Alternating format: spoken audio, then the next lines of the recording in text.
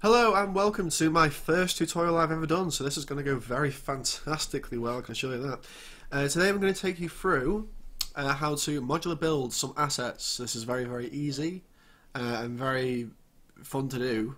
A lot of people normally go through complex modelling, designing characters, all sorts of stuff. But today this is going to be a quick and easy low poly model of modular assets. Modular assets are used everywhere in every game. GTA for being one of the biggest ones. You create one simple asset and you can use it 1,000 times. You can snap it all together, put different materials on it. You can make buildings in no time at all off about 3 or 4 assets. So we'll go through that today. We'll go through the basic low poly model of it, the UV the material attributes of it, and importing it into UE4 for actual use.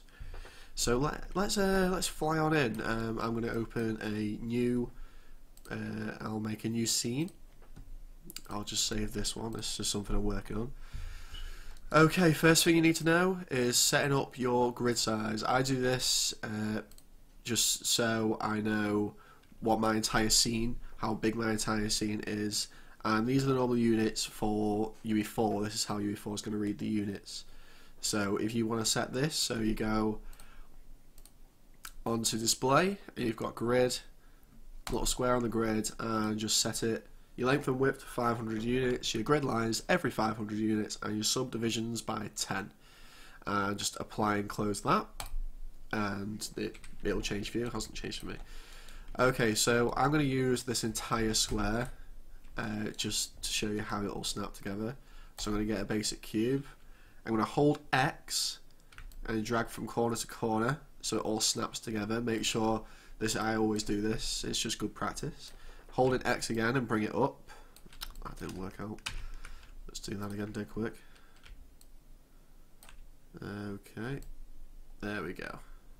Go up by 1. Okay. So that's done quite nicely. We'll go on PQ1. We'll set the rotation, put it to 90, and let's press Insert on your keyboard, which allows you to move your pivot around, and holding V, which allows you can also press it up here, snap to points, but I just hold V because it's easier for your shortcuts, and just snap it to the corner. So that's all like that. And your XYZ coordinates, just zero that out. Okay, so this is going to be our main window. Doesn't really look like much now, but let's get right into it. We'll go on face, and we'll extrude this face. So we'll hold right click onto face, hit that face, and here you've got extrude. It'll be on your polygons. If you're on polygons, it's just on the corner here. Drop down menu, you've got all load of nonsense there you don't even need to worry about. Make sure that's on polygons, polygon subs there, and extrude. It looks like something that's being extruded. Simple enough. Let's click that. Okay, and let's press this little green box which brings up the blue one in the middle. And let's just bring this right down to, let's say about 0.6. Yeah, 0.6 will do, then we'll put 6.5 for the rest of them. Okay, 0.65. Yeah, it looks good enough. It looks good enough. Nice and quick. Let's extrude this again, because if you don't extrude it again, it'll just warp like this, and we don't like that. We don't like that. So we'll extrude it again. Bring that in to, let's say -20. I mean, you don't have to do this, you don't have to be that specific. I just like being specific, so I know that every single asset on my scene is all assigned dimensions. It doesn't have to be, but that's the way. If you go through a workflow pipeline, you want to be specific, so this is what I'm doing. Okay, so that's pretty much our window at the moment. It's nice and low poly, so we'll just put some little basic tweaks. So we'll put the actual glass in there, so we'll do that now. So we'll grab another polycube and we'll just set the height and width of this. just anything will do. We'll make sure this fits in first before we do anything. I'll try for... Yeah, I'll go for like a nice little fancy one. So if you want, if you just want to click on your cube, and up here you've got your attribute editor. Make sure that is selected, and you go to Polycube 2. You got a load of random stuff. So you got your material, your shading groups, your rotations. Don't even know that, just the mesh attributes, and then your Polycube history. With your history, you need to go on your height and your depth, and make sure your height's at 2 and your depth's at 2 as well. So we're going to go for a nice fancy window. Let's make sure this is actually fitting right.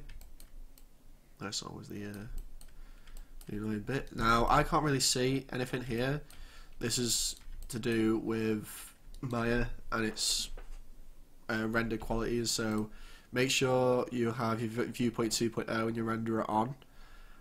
Make sure your ambient occlusion is selected, just so you can see what's going on, especially when you want to go into your other viewports.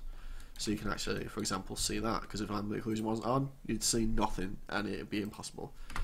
Make sure that's on. And also I do like to work in wireframe.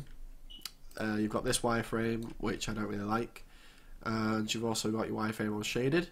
Make sure that's selected as well, and make sure to deselect that so I can see all the dimensions. So let's go ahead and actually fix this properly. It won't take long at all, but let's make sure this is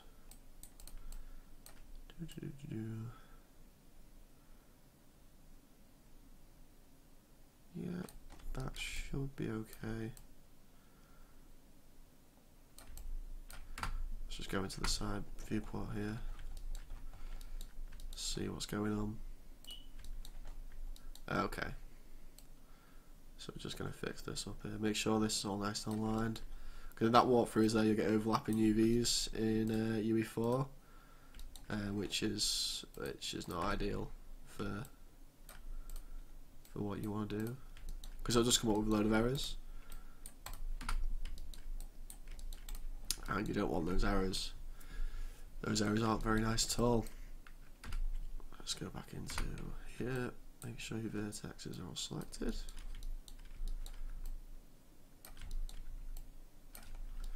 Don't want this to be a bit quicker, but I will figure this out. I mean, this doesn't have to be perfect.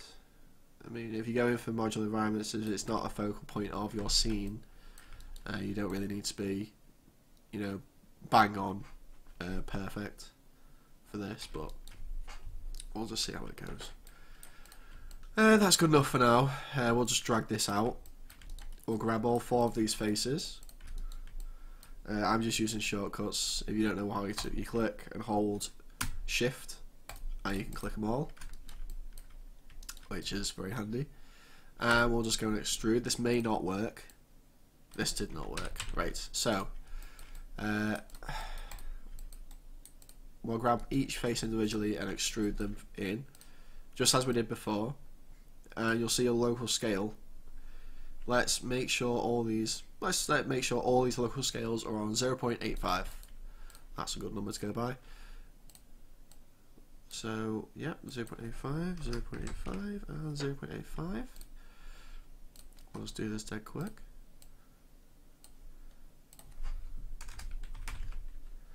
.85. Yep, 0.85 again. Absolutely spot on. Last one. 0.85. Again, you can do this how you like. I just like to be very specific. Okay, so that's our base. Now we can grab all 4 faces that we have here, and we can extrude all of these in. Let's say about, what's good here, let's say well, maybe a bit too deep, but sod it, If it works, don't fix it. If it works, yeah. Okay. That, if you take this off, that will be our basic window. I mean, we can, let's do something here. Let's holding shift and double click on these edges. We'll select all these edges, and let's go into where we are to. Let's go into edit mesh, and there's a bevel option. Press the square on the bevel, and let's leave it on 0.2 on the width and apply, and that looks okay. Just to put a bit of fanciness onto the window, nothing too great. I mean, it looks all right, and we'll just leave it like that. That'll be okay for our window so far. That will be that'll be fine. We'll tweak it in a minute. We'll make sure it fits in quite nicely. Okay, let's just set this aside for a minute. So we have our frame, our wall, for example. That's going to be our wall, our window frame, and let's get a ledge as well. Let's just throw a ledge in there. This is a nice little quick one. So we'll grab another polycube. Let's drag this out, and we'll make sure this. Sorry, that was my phone. Should be on silent. Okay, fantastic. Okay, press insert again. Let's grab, holding V, set our pivot. Press insert again to take it off, otherwise you'll have a lot of problems. And let's just throw this at the back, right in the corner here, just because this has to be lined up properly. We'll grab these vertexes by holding right click vertex, drag them all, hold them all, and then holding V again you can snap it to that wall there. Same principle with the bottom lot. Drag, pivot, if it can do it. Yep, there we go. Oh my lord, I think it's on. Yep, that's on spot on. Okay, and this is too far out, so we'll just bring this in a bit. So about here, yeah, that's good. And we'll bring this down as well. To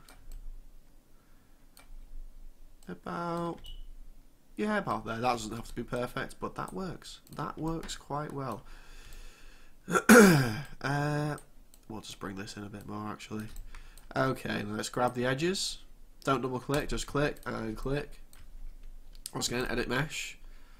We'll bevel 0.2. That'll do. Let's go by a universal bevel of 0.2. Let's not change that at all. Okay, that's looking spiffing. Fan-dabby-dozy.